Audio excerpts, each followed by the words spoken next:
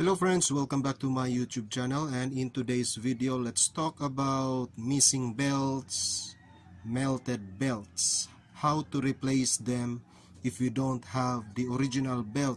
So in this video guys, I'm going to share my simple tips how to find the measurement of your lost belt, especially in a Walkman or a small cassette players. In this video, I have here my example. It has the original belt, but I will pretend here that I don't know the belt. So I'm going to pull out the belt. So I'm going to pretend that the belt is melted or it's missing. First thing first is to measure the slot where the belt rotates. This is the flywheel. It has here a guide, and I'm using a caliper, or you can use the motor pulley. It has also the slot where the belt rotates. So let's try to measure first. So I have here 1.2 mm, but I will round this one to 1 mm. If you have this flywheel, the slot in a 1 mm, in my own experience about replacement belts, you can replace the belt more or less 0.7 until maximum of 1 mm. Take note guys, the thicker the belt, it will add speed. The thinner the belt, it will decrease the speed. So in that situation, you must have a test tape or a calibration, or you know how to calibrate a cassette player. That's one thing you need to know. So in this video, that's my technique. I will get the slot and average. If you have a 1 mm, just like this one, 1.2 mm or like 1.3, round off that to 1 mm. So again, I will measure the, okay, so here it is 1.3 mm. I will round that one to 1. So I will need a belt thickness about 0.7 until 1 mm, maximum in 1 mm. But I will replace that one 0.7 or 0.8 mm. Next is how you measure the length of the belt. To measure the length of the belt in electronics, just fold this one in half, just like this. Then you measure, then the unit is in centimeters. Since we don't know, I'm pretending here that it has a lost or a melted belt. I'm going to use a string to get my length of the belt.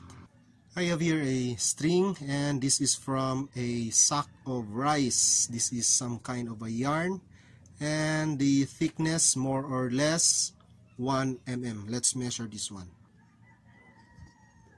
More or less 1 mm.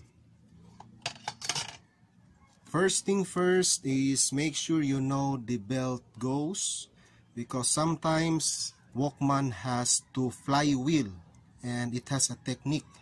The first flywheel from the pulley, sometimes it will pass on this side only. Going to the second flywheel, turn around, then go back with a small gear, then back to the motor pulley. So make sure you know where the belt pass. And in this video, I'm just sharing the simple mechanism of a Walkman or a cassette player. So first thing first guys is to put the string. So this is the placement of the belt. So it is very simple. Tie the string, not too tight, it can cause damage to the gears. So just average tightness. Then use a square nut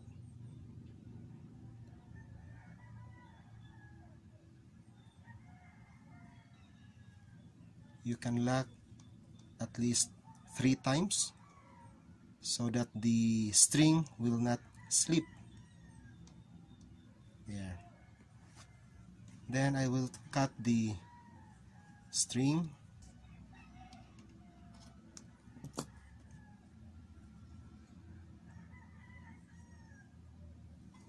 Then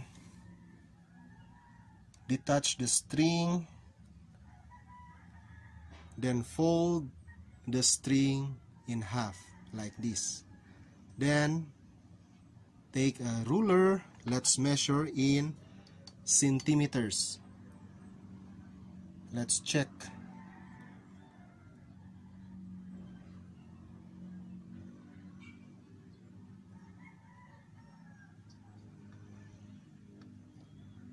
Then it has a measurement about 5.5 centimeters. In measuring the electronic belts, it is in centimeters.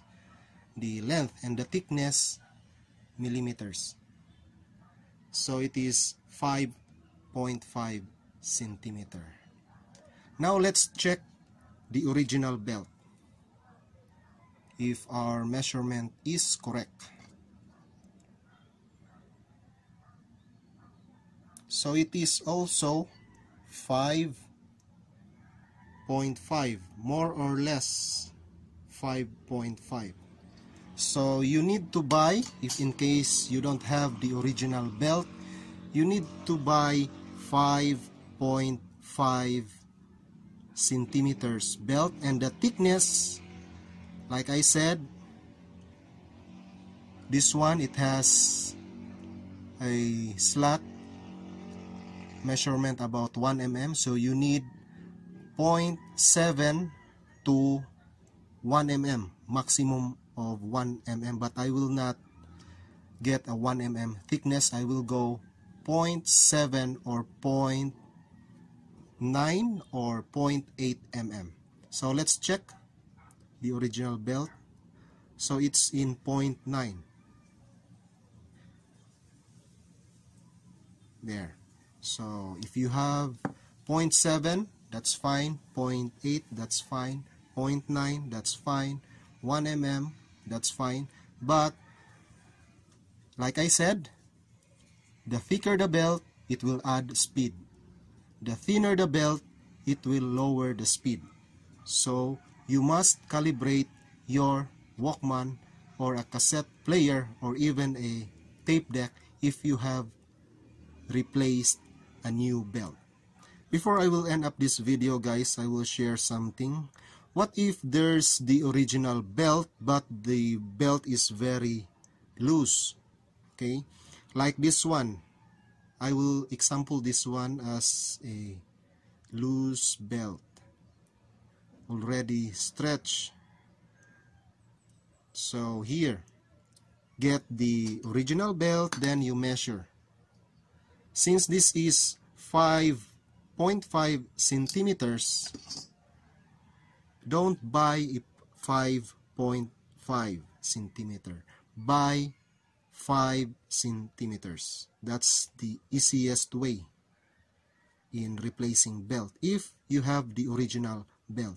But in this video, I'm sharing belt is missing or belt is melted.